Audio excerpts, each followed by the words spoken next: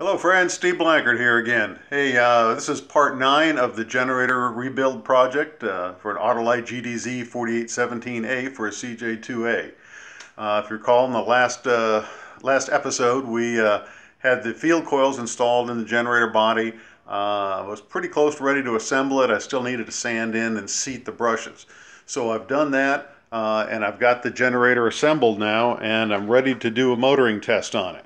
Now the motoring test, if you recall from the first video, we started doing it with a motoring test on this generator just to see if it was electrically sound, and it was, although it was pretty noisy and rough. But so now I'm back to the end. I've got it all assembled, got the commutator end lubrication done. I've got the felt wick in there and oiled. One thing to note, and I know it's kind of hard to see here. Let me see if I can put a light on it. There's a little hole, what looks like a hole right in the top here, and that is not where an oiler goes. A lot of people think that, and I thought that initially when I started looking at it, that there's a little flip-top oiler that goes there, but that's not correct. It is for a plug. When they manufactured it, they had to bore a hole straight down in for that felt, and that's the only way they could access it, by boring it in. So then they just put a plug in that hole. So don't try to put oiler in there because it's just blocked off. Again, when you do install the generator, make sure you put some 30 weight oil in it, and then it fills up to the level of the screws here, and there's a little overflow there that'll keep you from overfilling, and that will keep that wick well lubricated. Okay, so it's all assembled now. It feels good. The bearings are nice and smooth. I seated the brushes in. So we're going to give it a motoring test here and see if it's going to work. So I've got, just a reminder, I've got the field terminal, the F terminal, grounded to the ground screw here. That will allow full current through the field coils. And then I got a jumper going to the negative terminal on the battery. And the A terminal, the armature terminal, is the positive side, and that's going to jump around. I'm going to touch that to the positive terminal of the battery. And if it works, it'll do two things. One, it will polarize the generator. By putting the current through the field coils, it puts the magnetism in the right direction for the field coils, and then the pole shoes hold that magnetism. That's why by doing that, every time you start the Jeep up, there's always some residual magnetism in the pole shoes that allow it to start charging. And then, of course, the other thing is it's going to motor. It should run like a motor, and that's telling me that it's functionally sound. So here we go. Take the jumper over here, and let's see what happens. And there it is. Running nice and smooth. Now remember, you don't want to do this for very long, just a couple seconds, because the field coils can get overheated. You don't want to do that. But that shows me that it runs. It's electrically sound. Now I no longer have a test bench, so I can't actually put it under load and test it.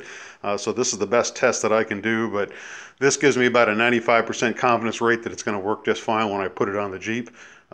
So this is going to be a spare for my Jeep. I've got one, what's on there right now is working well, so I'm not going to mess with it. But this was our kind of rebuild project to do this video series and just to give me a spare. So I think it all came together pretty well. I had no big problems with it. I think this is the 9th video, so I've walked you through kind of all the steps that I do. I mean, I didn't cover every single possible thing. I highly recommend you get one of the Autolite manuals. You can download some of those off the internet now too, and follow through that.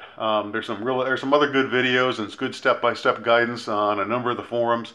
So if you want to do your generator, I would recommend look at these videos, go through all of them, but also look at other resources and put it all together. I realize not a lot of people are going to want to rebuild their own generator. They're not really confident doing that. But hopefully this will give you an idea of if you want to buy a rebuilt generator, ask the questions. Now you have a better understanding of what's going on inside them and what it takes to rebuild one. So ask those questions of a vendor who's selling a rebuilt one. What was rebuilt? What was actually done? Rebuilt can mean a lot of things to a lot of people. But it's not just a set of bearings and some new brushes and call it and a slap job of paint. So now you understand about the field coils and what you do with those, how you service the armature, the wiring, all the little things that go along with doing a quality rebuild. So if you want to do it yourself, great. But even if you have just problems with your generator, hopefully you'll have a better understanding of how it works now, and you have more confidence to go in and take a look at it, troubleshoot to figure out what's wrong. More than likely, it's just worn brushes, or maybe the wiring's a little ratty, and that can be easily fixed. So I hope you found this series helpful. It's been a lot of fun to do for me. I mean, I enjoy working on these things, so it's been fun. And I hope it's it'll help you guys to get out and work on your own. Rebuild one, take one apart, repair one you got on the shelf, and have a spare or get yours back on the road. So anyway, that's about it for me. This is the last video of this series. Hope you enjoyed it. If you got any other questions or comments, feel free to post and let me know, and I'll try to answer them. All right, thanks a lot. Y'all take care.